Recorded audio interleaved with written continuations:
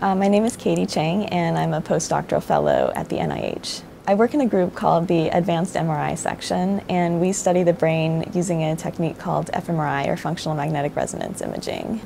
So fMRI is an indirect measure of the activity of the neurons. It actually detects changes in blood oxygenation across the brain. We've been scanning mostly healthy volunteers, looking at normal brain function. But I've also collaborated with a number of researchers from fields of neuroscience and medicine who are also scanning patient populations, and we can look at how the signals differ in patients with certain disorders. There's a lot of things we don't know about the brain in general, and I guess that's what makes every small step feel really exciting. We hope that the methods that we develop for analyzing the fMRI data and the better understanding that we get from using other recording technologies in addition to fMRI can give us a lot more insight into how the brain works and how it might be altered in certain disorders. NIH is a great place in general to do research. There's just so many resources and so much expertise. Feels like everyone is just doing really exciting research of their own. And some of my most enjoyable times are sitting and talking with other people about ideas, and especially people from many different backgrounds who may approach questions in different ways. And we often come up with, well, if I'm feeling stuck about a problem, this is usually a great way to get unstuck and to think about what next step I might take. But also we might come up with some completely new idea or project. I think I always liked science. It's hard to find a moment where I actually said, like, aha, this is what I want to do. But I was always interested in learning how things worked. I think that the first science class that really made me think I might want to go into science was a molecular biology class that I took in high school.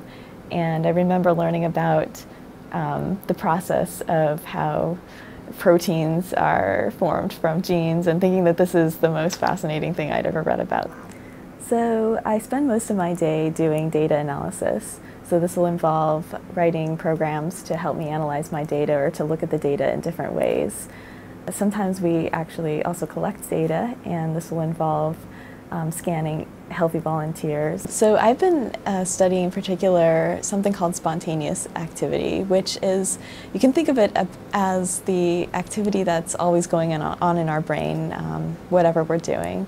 At first it was thought that this type of activity wasn't very interesting for fMRIs, but it's been found that this type of activity may actually be very important to understanding the brain. One summer during my undergrad studies, I decided that I wanted to try research, and I hadn't really worked in labs before. I found an opportunity in a lab that studies consciousness, and I thought that this was really interesting. Like, I didn't realize that people could actually study consciousness. So the students in the lab were designing simulations and doing mathematical modeling of brain signals, and that just really intrigued me. I ended up studying computer science and electrical engineering as my major, and I always had in mind that I might apply that someday to neuroscience research.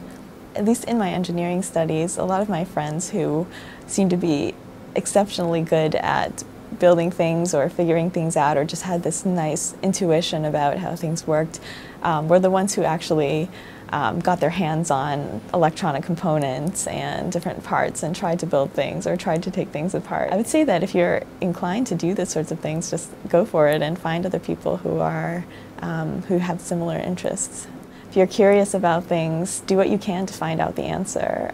It may be talking to people, but there's also incredible resources on the internet that wasn't available when I was a kid, and you can learn a lot on your own. Aside from science, I spend a lot of time playing music. I play the piano and the flute. I actually practice in the lab at night when everyone has left.